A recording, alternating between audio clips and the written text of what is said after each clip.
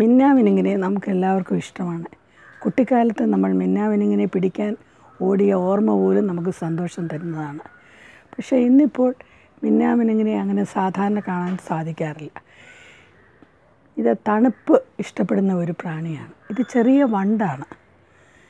ഈ വണ്ടുകൾക്ക് ചിലപ്പോൾ ചാരനിറമുണ്ടാകും, ചിലപ്പോൾ കറുപ്പ് നിറമുണ്ടാകും. വളരെ മൃദുല ശരീരികളായ വണ്ടുകളാണ്. സാധാരണ വണ്ടുകൾക്ക് അതിൻ്റെ ചിറകുകൾക്കൊക്കെ കുറച്ച് കട്ടി കൂടുതലാണ്. ഇതിൻ്റെ ശരീരം വളരെ മൃദുലമാണ്. ഇത് കൂടുതലും ഒരു പുഴുവായി ജീവിക്കാൻ ഇഷ്ടപ്പെടുന്ന പ്രാണികളാണ്. ഈർപ്പമുള്ള ആവാസ വ്യവസ്ഥകളിൽ ഇത് കാണുന്നു. മനുഷ്യൻ്റെ അധികം ഇടപെടൽ ഇല്ലാത്ത സ്ഥലങ്ങളിലാണ് ഇത് കാണപ്പെടുന്നത്. ഇത് എന്താണ് ചെയ്യുന്നത്? ഇത് പ്രകാശം പുറപ്പെടുവിക്കുകയാണ് ചെയ്യുന്നത്. എന്തിനാണ് ഇത് പ്രകാശം പുറപ്പെടുവിക്കുന്നത്? ഇത് അതിൻ്റെ സഹജീവികൾക്ക് അയക്കുന്ന സന്ദേശമാണ് ഈ പ്രകാശം.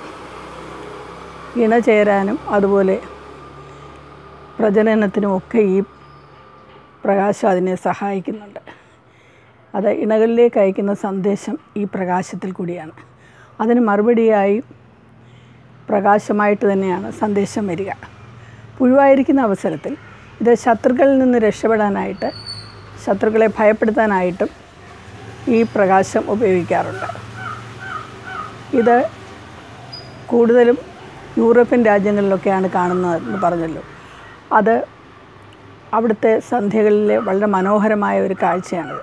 ഇത് സന്ധ്യസമയത്താണ് കൂടുതലും കാണുന്നത്. ഇരുട്ട് ഇഷ്ടപ്പെടുന്ന ജീവിയാണിത്. ഇരുട്ടും ഈർപ്പവും ഇഷ്ടപ്പെടുന്ന ജീവി.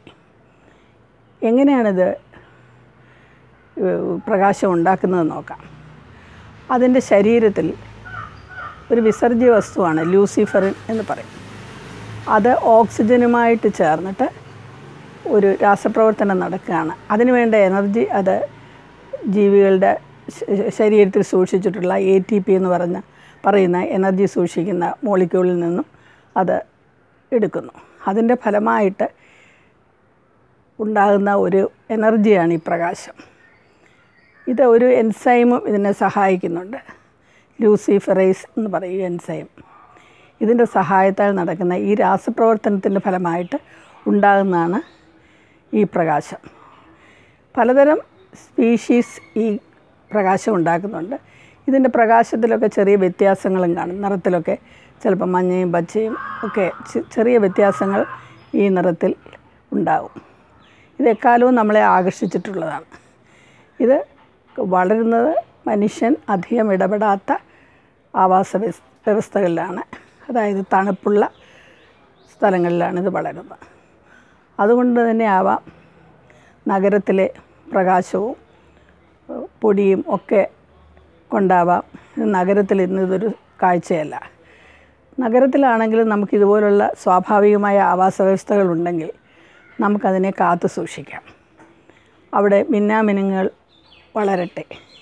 അതുകൊണ്ട് നമ്മുടെ കുട്ടികൾ സന്തോഷിക്കട്ടെ. നമ്മുടെ മനസ്സിലും സന്തോഷം നിറയട്ടെ.